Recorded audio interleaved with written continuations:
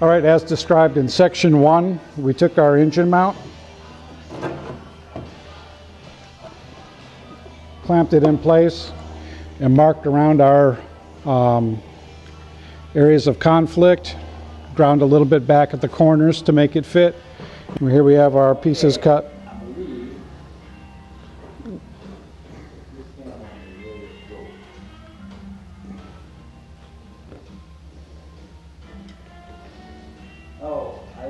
I talked to Roger. Oh, I'm sorry.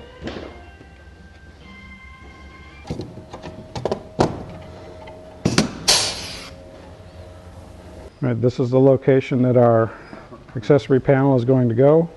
Here we're bolting up the voltage regulator rectifier.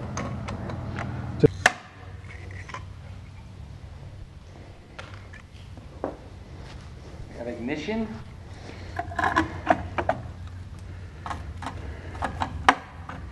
And here we're going to mount the air oil separator.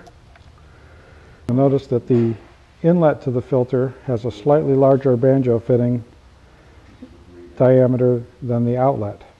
And that corresponds with slightly larger sealing rings and slightly larger banjo bolt. For the fuel return, we placed a blue anodized fitting in the lower hole in this is what is the pressure regulator for the fuel.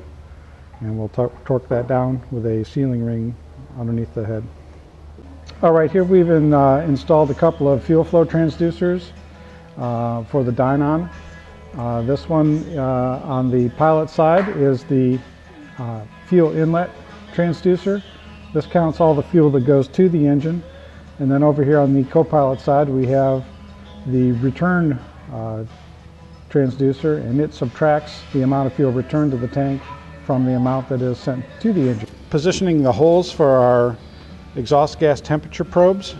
This is a pretty standard probe you'll see with most kits. It calls for an 1/8 inch hole to be put in the exhaust pipe, and the probe manufacturer recommends between 2 and 8 inches and in a straight section of pipe away from the cylinder head.